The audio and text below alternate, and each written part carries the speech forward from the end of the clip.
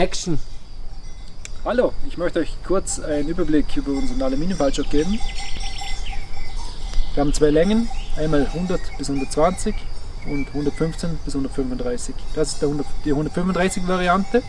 Unsere Stöcke haben einen Korkgriff, einen verlängerten Griff, Aluminiumschnallen und Kammern und verschiedene Aufsätze sind dabei für alle Untergründe.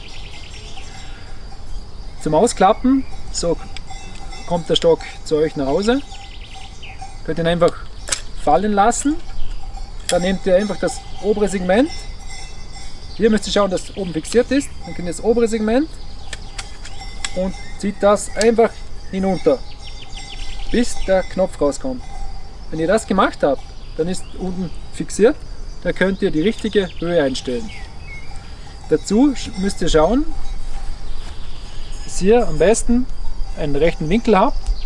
Da könnt ihr hier mit der Feststellschraube durch ein wenig die Schnalle festschrauben, damit sie optimal hält.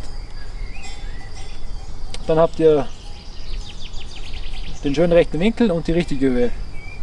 Und zum den Stock wieder zusammenfalten, das Ganze rückwärts. Schnalle lösen, zusammenschieben, Schnalle wieder zu, Knopf reindrücken und die Segmente einfach auseinanderziehen.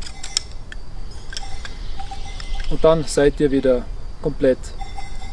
Oft bekommen wir auch Nachrichten, der Griffseiteffekt, weil sich der vom Stock löst, aber das ist ganz normal, das muss nicht fest sein.